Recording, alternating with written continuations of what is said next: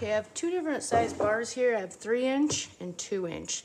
For the 2-inch, I'm gonna use Cupcake liners, and you're gonna want to just save little rolls like this to use as like a little jig to hold it in there. And a lot of tape size is 2-inch and 3-inch. So once you find something, save that piece, and you just use it to hold it in there. Wrap it around.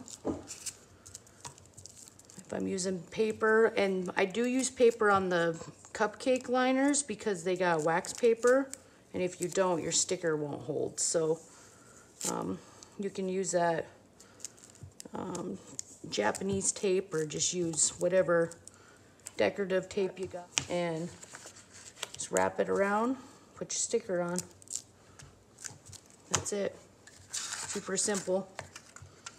Put it inside there and wrap. So then the next one, I'm going to use coffee filters.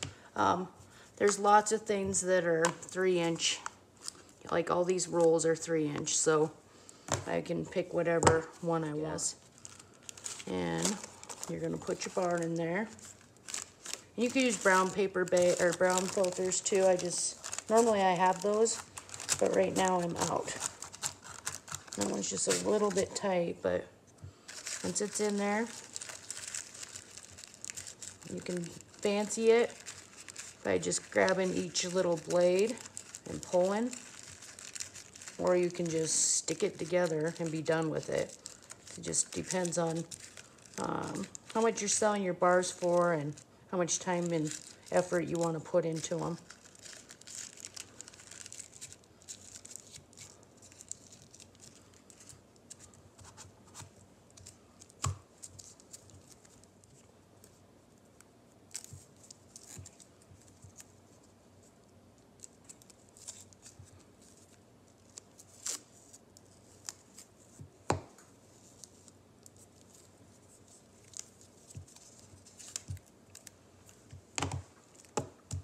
Get it on there.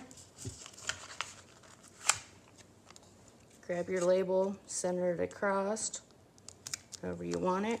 And those stick to the coffee filters a lot better than the cupcakes. So it's that easy. Just continue on.